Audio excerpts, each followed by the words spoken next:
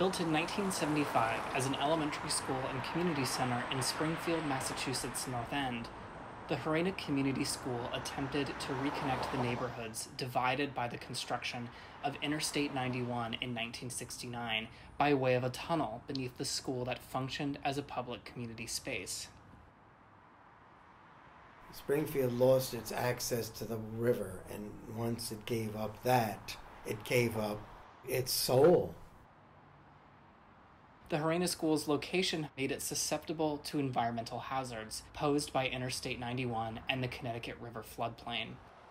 The school's original, inadequately designed air handlers circulated the emissions from interstate traffic, resulting in respiratory health problems.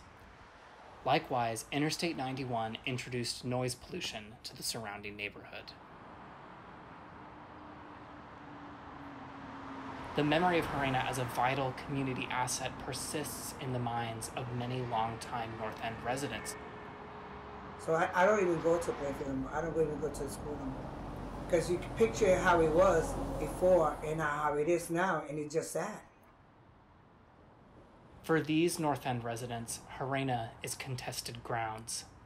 But despite these different and sometimes competing strategies, community activists continue to situate Gerena within broader efforts to improve community well-being as they seek environmental justice.